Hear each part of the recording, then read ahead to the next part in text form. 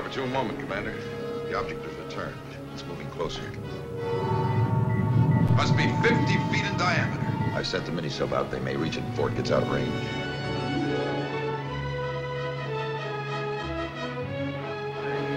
This craft looks extraterrestrial. A spaceship? Yeah, it's completely automated. Remotely controlled probe ship. Probably sent here to study our oceans. Look at this. Maybe it's a container for specimens. Well, there's one way to find out. Cut it open.